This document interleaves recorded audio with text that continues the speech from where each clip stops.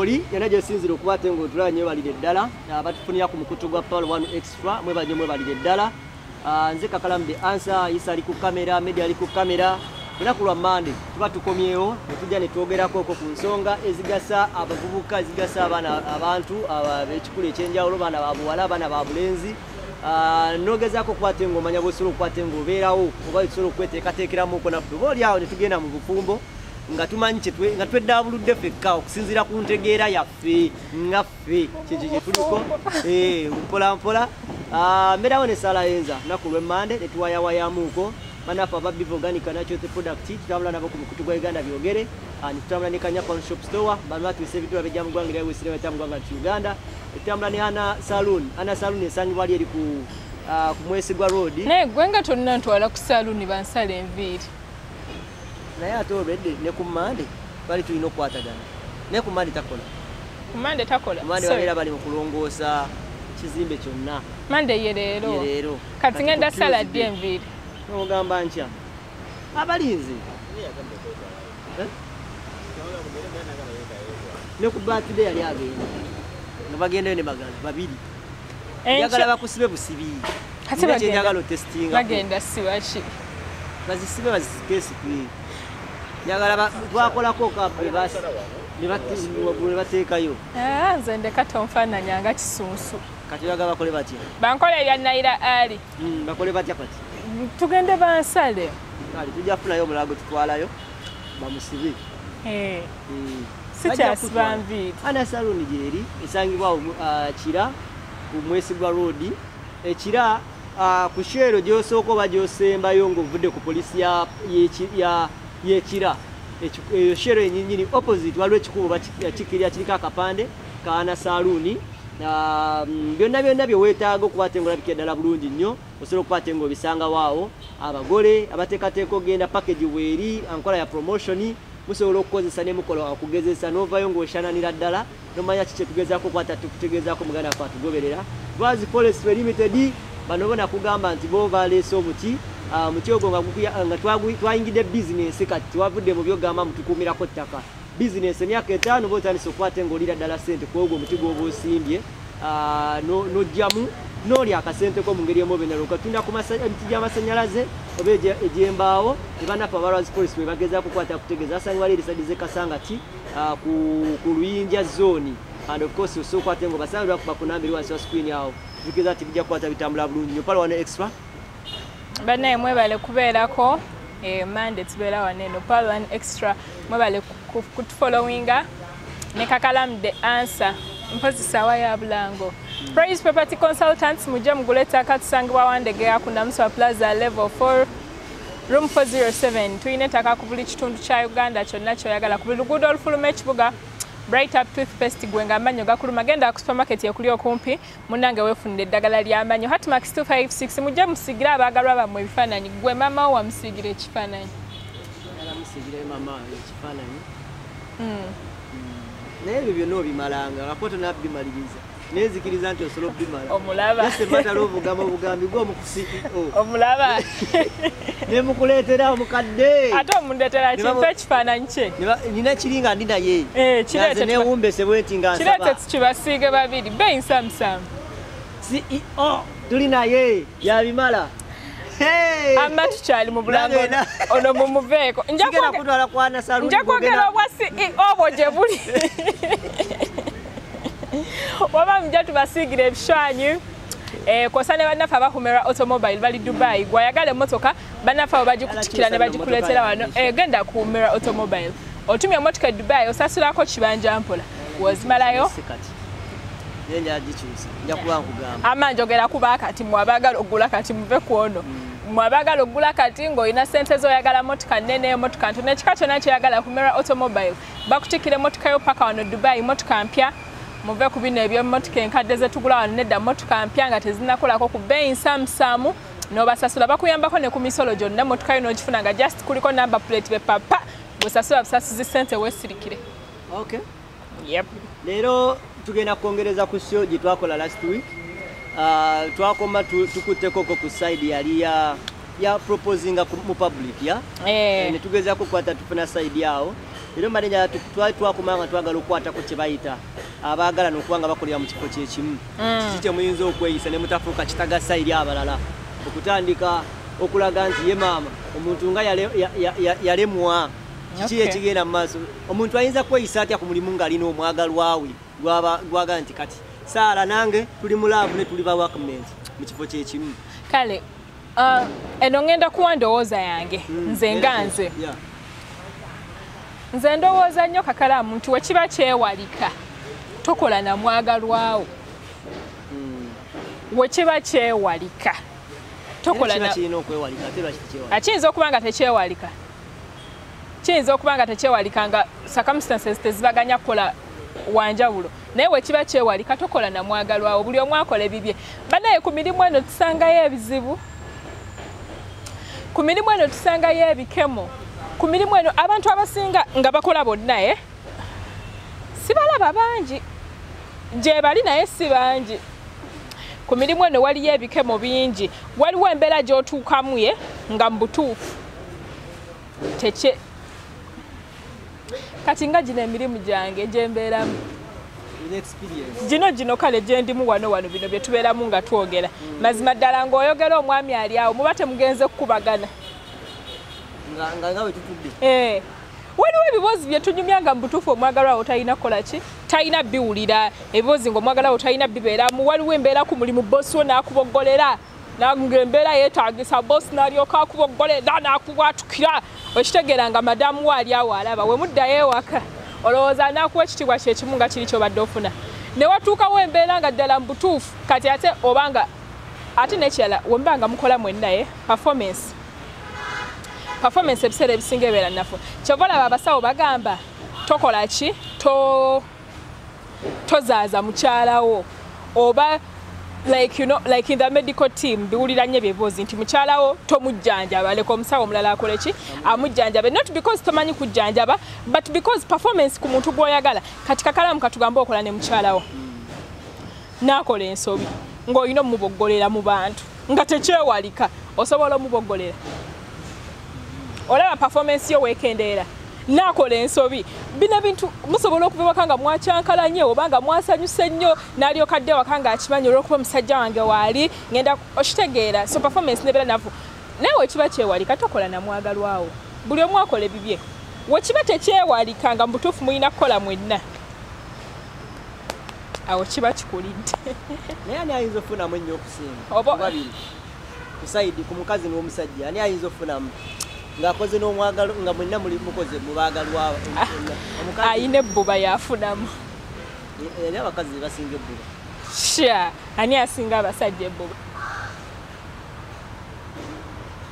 ayina ebbuba yafunamu waliwo abantu abaagala okulunda abaagalwa baabwe ebbuba liba ly'abasajja obujja bw'abakazi waliwo abantu abaagala okulunda abaagalwa bwabwe kati ng'oli agamba nze mukyala wange mulabiraawo nze mukyala wange mulabiraawo omusajja wange mula ate banaye okola banaye wekiba kyewalika tokola na mwagalwawo tokola na mwagalwawo kati kakalamu omukola mwenna olaba ogenda omalako omwaka omulamba nga togenzeeko mu baboys nanti olina omukazi muva mwenna ewaka ne mugenda ku mulimu mukola akulengera sawa weziggwako akimanyi kati tumaze okukola tulina okuddayo ewaka naye wale newobeera wekoba n'eddembe lyo waliwo ebiseera ebisinga ng'embeera ekutabuseeko oyagala kukiringako oyagala kuwummulamu madamu n'omugamba hello nkyali wano eno nja kudda edda nga tulina mu makubo mabi naye you need some time alone wemba mukola mwenna ntino ki kinnawe ngenda oba ofune kabooda ogende olaba naawe osese wakale kaseke ku dropping ezefulume anewe naye nze ndowooza nnyo nti omuntu okukola n'omwagalwawo kuba kulunda muba mulimu kwerunda waliwo abantu abakola bonna nga bamaze ebbanga nga bakola bonna nga bakola ku mulimu gwe gumu naye era womuzza mu kafubo besanga nga tebasose kubeera baagalana nkwaniraawo era kyova olaba ebiseera ebisinga omuntu omusanga nga si ku mulimu workmate wo most of the times omusajja naddala kati kanjogere ku saidi y'abasajja ebiseera ebisinga omusajja wasanga omukyala ku mulimu nti receptionist ne mukwana wayitawo ebbanga ttono n'amukolera bizinesi endala kumujjawo n'amujja mu kifo ekyo kyawangaazamu because emba mwagala okuwangaaza relationship nga mugenda nakuwa omanyi bino ebintu ebyewalika basobola okuleeta ekiwala ekiyina ebbina nga togenda kikwana naye otunula ne bamanya oli mukazi wa bosi ate kati wali ng'omu ku mmwe ye boss nze ninako gye nali nkola emabegako naye nga tukola ne babbosi baffe babiri so ng'omwami ne mukyala we nga omukyala ye yali boss naye era nga woomanyawo n'omwami abeera bossi nawe naye kakalaamu twakoleranga ku bugubi oli omukyala ng'ayina ebbuba ng'osobola okujja ng'oyambadde akateeteeyiko nagamba genda okajjemu oddeyo waka awaawaawe kamwoca we nali nkolera banaye ng'omukyala ayina ebbuba ng'osobola okugira mu kateeteeyiko nagamba kajjemu nga omwami we nga wajja kati twabeeranga ne breakfast lunch nga tuliira wamu ffenna nga ba workmates era ng'essaawa kati offices zaffe we zaali nga gaali maka ne bagafuula office so nga waliwo paati emu nga bateekamu dining biki ng'era essaawa za breakfast we zituuka batugamba mujje mukole ki tulye breakfast fenna yali yakidesigninga bw'atyo ffenna naye ng'abeerawo nga tuli awo naye nga nomala otunuulira bbaawe nga mulya omanyi yembeera nga si mukwanyi yereka atyo oli omusajja yali akwana ng'akwana n'ekikennembi teri kintu kizibu nga kukola nabaagala nanga bali babiri nga munywa kyayi obeera oti nomala otunulako eneriiso oba nayogera ekintu ne mwesesa nyabo ye naamala akutuma mbusara ndeeteraako kaleete madamu n'akulaba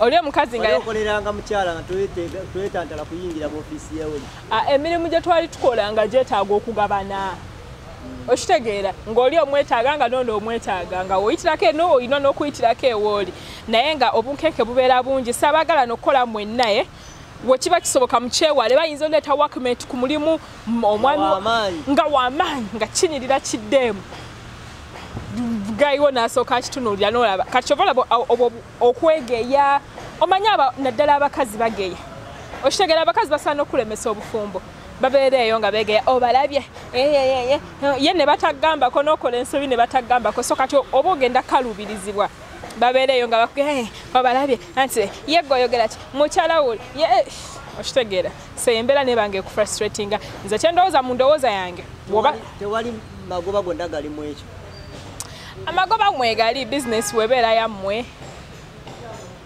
obanga mwagala gikulaakulanya mumanya ebintu ebitambula naye nga tokola na mwagalwawo wekiba kisoboka mukyewale wekiba tekisoboka then find ways of but kati ekitegeeza bwe tosala datinga gwokola naye nedda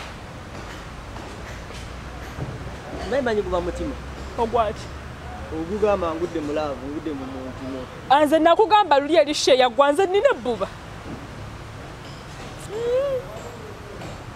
nze nina ebbuba nina akajanja nina akatinko nina obujja byonna mbiyina egwomu abaagala omuntu n'asinga ne maama we yamuzaala yenze kafuta queen wenkusanga ku oyagala omuntu n'osinga ne maama we yenze kafuta queen kyekitegeeza toyagala testinga kumala gagwa mulaavu yes I'm not obsessive nti n'okubeerako nembeera obsessed but nagamba we need to protect our mental health abeeramu ebyo ebintu abeera nga woobisomye byonna terobeera obsessed n'omuntu obsession is different naye nze kakalamu omusajja wange abeera wange ezo omusajja wange tabeerako mbu ate kati kyobalaba nze saakola na musajja wange wallahi sisobola nze sobola kukola na musajja wange abeere eyakole omanyi ebintu ebitambula bibeera tonaba mwagala bulungi oba omwagala bulungi ng'oli mulavu abantu abunga woobisomye byonna omulunda waakiri n'ogenda ku mulimu anti kati awo bajja mukoowa onnaba nedda alabika wabitestingako okodda n'obivaako kakalamu gwosobola okukola ne mukyalawo nga yali ku kamera nga Isa waba bimanyi nga mutambula mwenna wemudde eno ne mudde eri nati ne muva wano ne mugenda ewalala ne muvaawo n'ogenda ku lediyo kola ng'ali awo mu lukuba akulinze ne muvaawo nga yaleeta lanki ne muvuga ne mudde eka n'ekya ne mukeera ne mujja osobola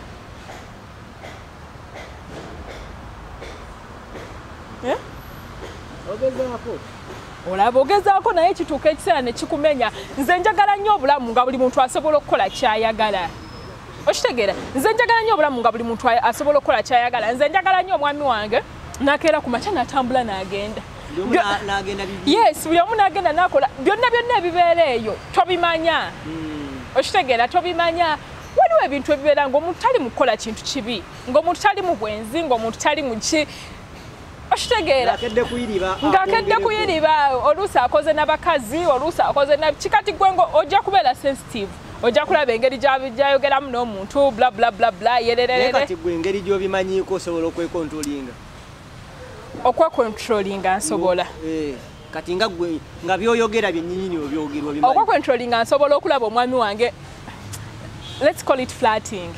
Omanyi there are sometimes ng'okufuna omulimu you have to be friendly. So sometimes being friendly gets chibanga omanyi abasajja abakola mu zibotiki. Nze bakwano bange bonna abakola mu zibotiki bengulako engoye balenzi Jordani Frank abo n'abalenzi. Naye omanyi lwaki Jordan ali awo ku mukwano. Naye omanyi lwaki abasajja be basinga okutunda engoye z'abakazi? Because it's just natural.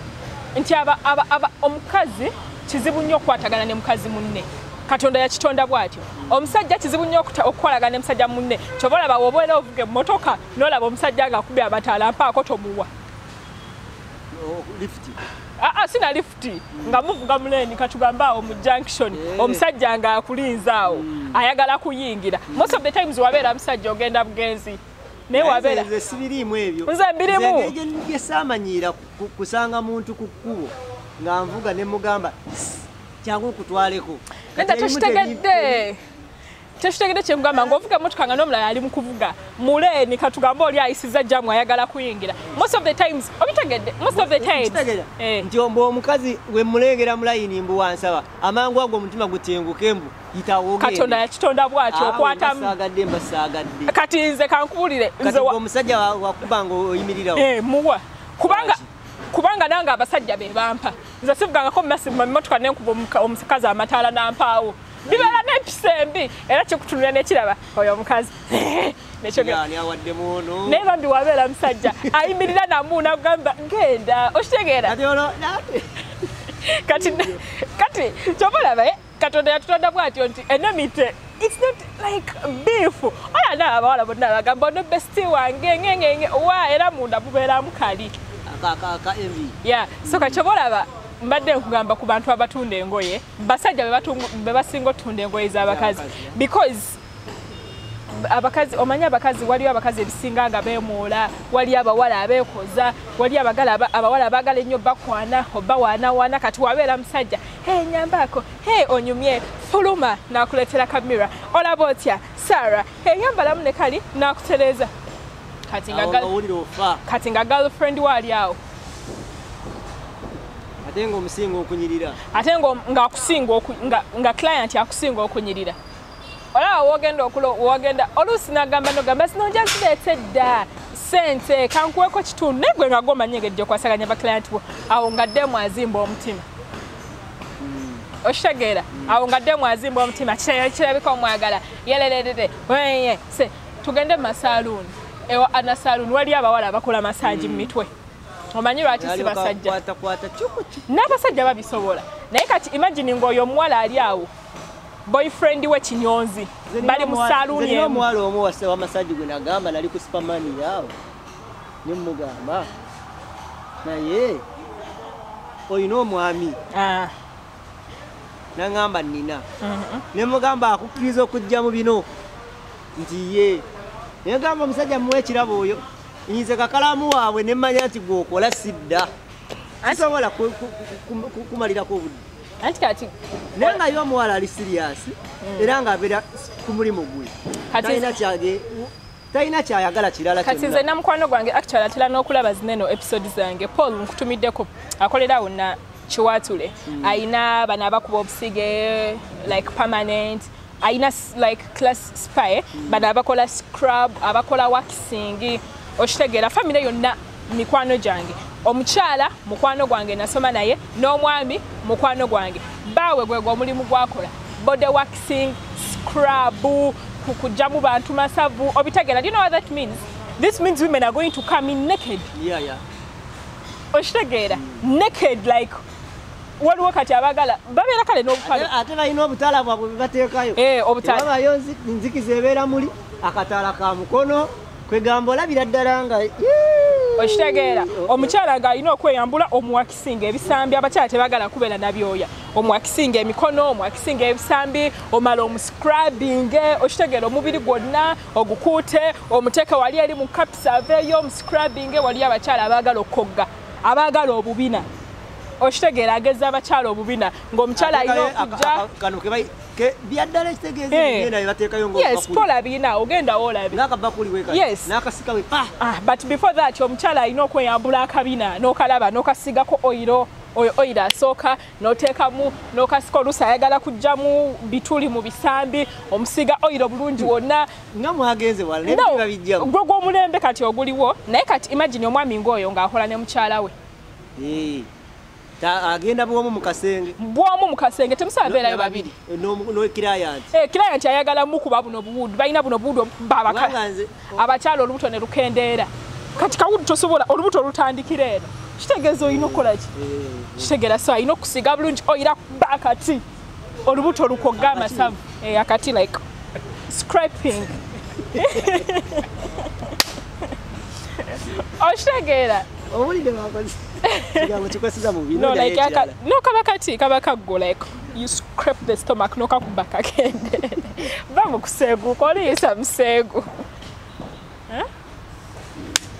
kati gwengo dawo yeje mirimu naye badage but these people I'm talking about are married bafumbo like se bafumbo kawondoka kubye dimisa bafumbo bayina omwana babagatta mu kanisa omukolo naguliko twagende wabwe okitegeera they are married people naye omwami gwe omulimu gwakola ate guyingiza sente kwalanze nze bangambako olumu ne bangamba namubuuza omuwala nali mu masajja ku superman yekintaddemu nga ndi mu kukola study kakati nga ngamba mubuuza n'abasajja webali ngamba webali naye nze kati olaba kyandibadde kiri nti watayagala kubeera nga omukazi omutidde oyinza okugwa mu bikemo yandibadde musajja naye ate zisobola kukkiriza omusajja kunkwata tokiraba kati kakala nze mu lockdown namukwano gwange bamuyita Prista alina spa entebe massage ng'eyo ya Spamania so kati lockdown yagenda nenkwatira entebe lockdown eyo oba ogijjukira no gye babeeranga eyo obufumbo eyo lockdown ekwatira bwekwatidde ogijjukira nga tewali kutambula yadde ya kati lockdown yakwatira ntebe saali mu bufumbo yesava mu show sali mbufumbo naye nagenda entebe wa mukwano gwange oyo gwe nkugambye lockdown nenkwatira eyo now lockdown we yankwatira nenkwatira eyo nga ndi wa mukwano gwange oyo gwe nkugambye alina spa tesi mufumbo talina mwami kati spa ye mukazi Prista ngambye Prista ali abasajja so kati ng'otambula kuva wano paka wali nga we wali spa so of course tewali ngawo motoka kutambula naye nga abantu batambula so kati entebe wali abasajja abasitula ebyuma aba gym then kati wali banene abaana abazanya beach volleyball like environment gye twali mukale yalimu abaana abazanya sports abawuga biki like on a national level international nga batrainingira awo kati ng'olweggulo bamala nga bajja mu spa kati gweyo gundi gye baakuweeyo ku Spamani era bikate yali naye yali eyo eri deep tissue abasambi bako goina tissue tenakola nebaka n'enninde ebyaddako kati yeebasa yali kisina massage yali n'ateekako obuyinjalo ne bumba bulaba eno yonna kati kakalamu abaana abakola sports bajja mu spa omukola massage ng'omubiri gumuluma abakuba ebikonde abaana bakuba ebikonde abo batraininga muscles nga zimuluma nga zeekutte ate ng'enkya alina okuddayo agenda mu gym n'amalayo almost 8 hours ng'omubiri gumuluma atraininga he's very tired and tomorrow he has to go back kati nga oregula alina okujja mu spa. Do you know what that means? This guy is going to get naked. Oshitagera asigale muka boxa koka asigale mukavera because you have to make sure each tissue is touched omuswa jonna oyina okumunyiga buli wamu omunyiga ebisambi. These are sports people. Naye wabyenyigiramu? Yes, naliwo mukwano gwange nga tulina okukola lockdown yansanga waliyo ba clients, so abawala abalala bakola nabo nga bali eri tebasobola kujja. Era nangamba Saro, you kola massage. And massage is not hard by the way, kasito bango olina omuntu expert. Nanjigiriza mwawe ennaku 3 olw'okunanga nina okukola. Oyina okunyiga omuntu, n'omunyiga buli wamu, n'omukyusa ekiwato, n'omukwata ekisambi, n'okizeeri, n'omunyiga. Kati imagine nga bba wali. Ate gwe nkutidde n'okutya. So, kyobalanga emirimu egisinga, wekiba kisoboka tokola na mwami wo. Era kati ndowooza no show. Era tugiweerezeeko abakola ku massage. Abakola massage ng'omwagalwa wo akola massage. Abakola kati ng'ebyo byenkugambye mukwano gwange abo abalina ezo zi clinic biki. Ali ku Superman bateekawo akagambo kali ku gundi bwe kati. Gakwanze yakiŋŋamba mu babba. Ng'atyo kiŋŋamba direct ne nategeera kyategeeza. Kati nno kankubuulire kakalaamu. Tosobola kutangira muntu kwenda. Kubanga era abantu bangi badelivalinga massage. Waliyo omuntu atasobola kuvuga genda ku Supermania naye n'atwala ennamba ya client. Ku Supermania bagana okugenda n'ensawo yo banessimu yo. Kati wogamba omuwala nti mpe ennamba yo. Abaana badelivalinga massage client nagamba kusade ngenda beera wakajangwa massage ogampere wano. Tokiwulirangako? Kisoboka. Si kisoboka, it's practical. Bigenda maaso right now. Waliwo abantu abatasobola kubeera mu kifo kya lujjudde. Oshitegeera ng'omuntu alina okuyita nti jangu service ogidelivery ng'oyo mukwano gwange gwe nkugambye. He delivers the services, alina van facials azikolera waka.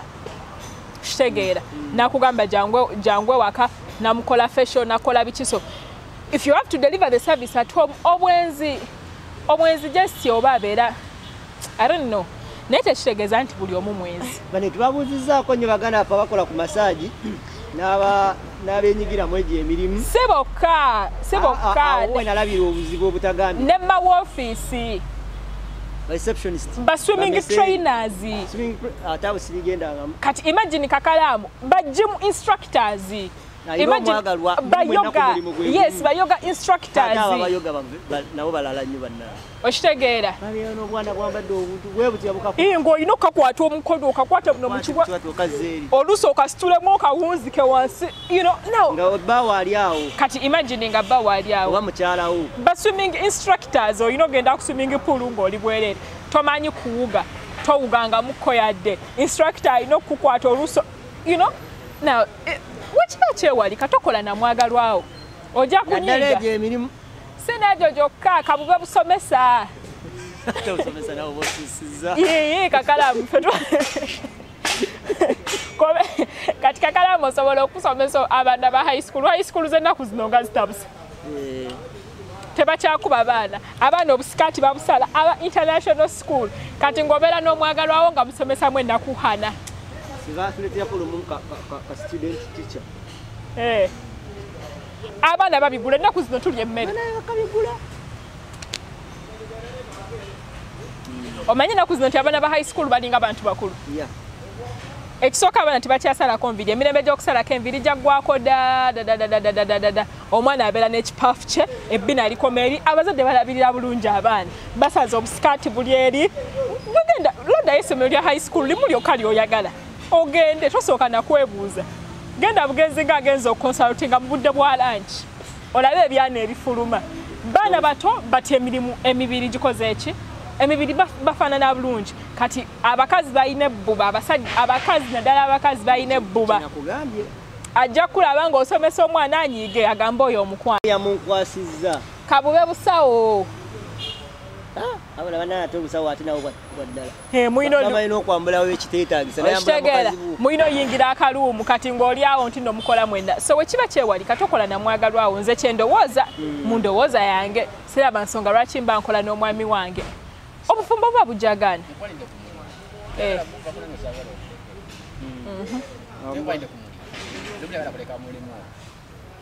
Ng'onkwanidde ku mulimu. Saagala guleka. Nawe setting ekugobye ogende. Ngesigalewo. Kubanga ako kana kaka kudyo nkasobola. Wane wali kamera bitatadde mu setting esimu ne sula bwe ndi. Kamera egendo kebera nti ono mubbi muzibu. Obuzibu bubeera buzze anati kati awo kyongambye nti awo kiba tekigenda okwewalika naye nze ndowooza nnyo kakalamu kababe basumba mu church olabo kati kankubulire rotation yo tolina wogyewalira kakalamu tomanyi mpalana baka basumba ze balina n'abakwaya members ngakana kamwetega bitya bino tubyogererawo mbuno simanyanga ku kituuti naye vakuse mbadde nina bwempereza wano ndaga muntu katono so mbadde nkugamba tuli awo ku kituuti baka basumba bo nga balina obujja kababe baka basumba omanyi obujja baka basumba bwe balina alaba omwana ali wali babirabye ate entalo ziri mu basumba so tewaliiwo vicinity yonna ng'omuntu agenda kola ne bbaawe babeere basanyufu paka kizibu kisoboka naye kizibu ekisooka oba ogenda kulimitinga ebintu bingi byokola okitegeera kyewandikoze obutuufu tojja kikola mu butuufu mukyala wange alaba tikyawa ingi akwanye tikyawa maaki mu ssomero lyerimu musetinge ave mu ssomero so mwekwanira awo ku mulimu nga muli ku mulimu gwe gumu mwagala kwewasa byebimu muli awo buli omu tayagala kgenda ensonga ndowooza nzaawo katimba ndowooza buli omu afe ku mudaala gwe toyingirira mu dipatimenti ya muno kubanga era newe giba mulimu era buli omu aba ne ka dipatimenti ke temusobola kubanga mwenna muli awo kitole so nze ndowooza buli omu afe ku mudaala gwe kiba kibalidde naye buli omu afe ku mudaala gwe tolingiriza nnyo munno byakola muleke akole ebibye naawe okole ki naawe okole ebyo ate mwawukanye like you draw a boundary between work and home obuzibu obusinga okuva kujja bizibu byewaka obireete ku mulimu naye era kiba tekyewalika okuva ewaka ng'omuntu mwevumye mutuuke ku mulimu nga mulina ebyokola kiba tekyewalika but you try ofe ku mudaala gwe toyingirira munno buli omu akola ebibye otherwise sigala ng'okyewala okwana omuntu gwokola naye lwaki okwana workmate kiba tekyewalika kale naye kireke eki nze sisobola kukola na muntu gwembeera naye bannaye okulimba kubi sisobola nze nga nze Sarah sisobola tutuule mu ofiisi emu nti ng'omusajja nga ali wali nze nga ndi wano ku bintu nga bwe bitambula ennaku zino fruitsi oba obusazeeko yagula buli kimu okitegeera era nti bakuwe ogenda kuba otunuulira ba workmate bongo kyova olaba most of the times kakalamu kyova olaba ebiseera ebisinga most of the times woyagala boss wo omulimu oba ogwonoonye gwe abawala mwenna abali eyo nze kambabulya woyagala boss ku mulimu nakwana n'omwagala most of the times omulimu oba ogwonoonye ogwa kampani ogugwe nga gw'omuntu omulimu oba ogusse lwaki tebasobola kwangalawo va ku bino nti naakukwanye bano bempulira ababeera mu biyumba baba yankwanye okwagala babuuza okuwangaala kwabwe kwenkanawa baba yankwanye n'omukkiriza woyagala bosi wo ebiseera ebisinga omulimu oba ogusse kobe mbuno simanyanga bosi ankwanye siba tuli mu kampani tuli ku ssomero n'oyagala mukamaawo omulimu oba ogwononya ekisooka oba tokyamuwa kitiibwa omuntu gwe weebase naye oba tokyamuwa respect yeemu gy'obadde omulabamu so kati oba ojja tandika okukola by'oyagala ndaba bosi oba okimanyi tajja kukugambako ojja kujja ssaawa z'oyagala oba okimanyi tajja kugambako kyekimune ku university w'oyagala lekikyala oba obyonoonye okitegeera ate abaana bano tusinga kyangu nnyo okutegeera nti kyangu nnyo workmate okutegeera nti no Sarah oyo naayagala boosi oba okola bibyo banno bakola gw'oli ku ssimu tobifaako nnyo okimanyi tajja kungambako kati ate naye aba alina okuprotectinga kampani ye ne position ye ng'akugoba okitegeera ng'akugamba omanyi kankunoonyeza omulimu ewa mukwano gwange baba woyagala baba mu kiyumba oba obyonoonye ate aba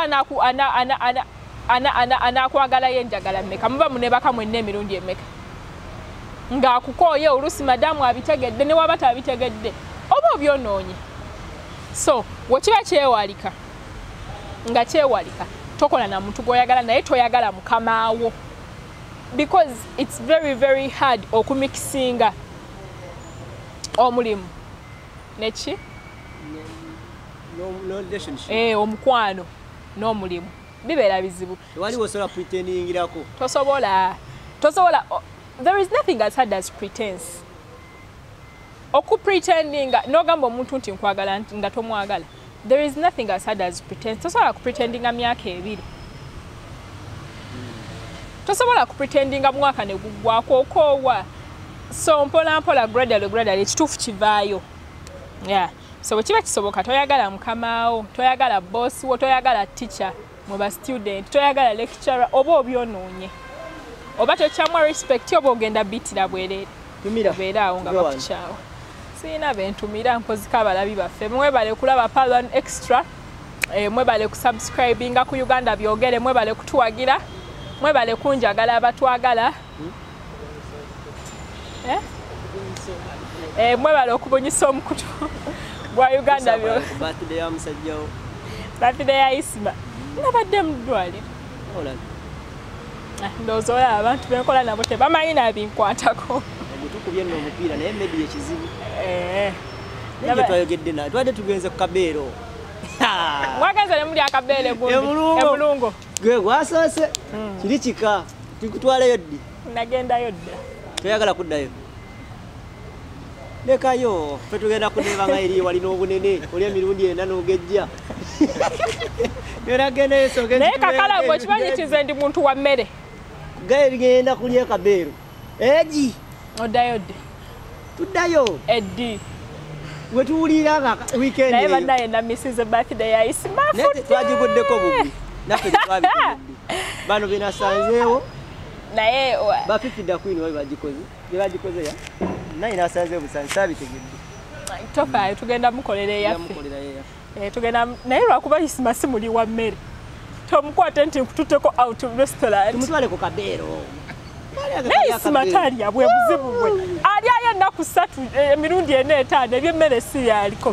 Naye tugenda muyiyiza. Kabeero. Kabeera weekati. Bana yatalya ku Kabeero nakaliddeko ejjo. Kyennyanja bakikuwa ekyennyanja nga kiramba.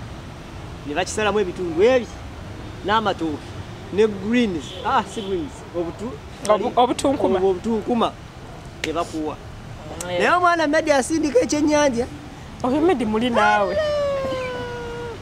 Yeyalidde kibi eki. Kakala nze nange ndi muntu wa mmere. Tugenda ku Kabeero. Nze seekoza nze nina okulya. Emirundi egi omukolo ne gutandika okola bwe gutosa gusitula. Nga ndekaawo. Tugenda ng'ejjenze. Oyagala tuddeyo ddi? Weekend. Kale. Weekend tugende Kabeero. Tuddeyo Kabeero. Isma happy birthday Isma no twandimukoledde birthday ng'obudde mukyali atusse. Tumutwale ku Kabeero. Ne weekend anaabiramu. Weekend ayinza obutabeeramu wamma. Kale naye enkya. Eri. Naawe weekend onaabeeramu. Simanyi. Ne bwe naabeeramu. Mujja kudda. Bwe naabeeramu ffe tusooke twetwale ne ttiimu. Anajja ne tumutwala oluvannyuma. Ama Isma byo bigambo bya Kakalamu. Banjogerera dde ebigambo nti omusajja wange simwa kitiibwa. Nandivudde ne wano ne mpitirako ewa Isma wange. Naye nze gani ananzija ku Isma. Hey! Abakumbe atakumira mpe.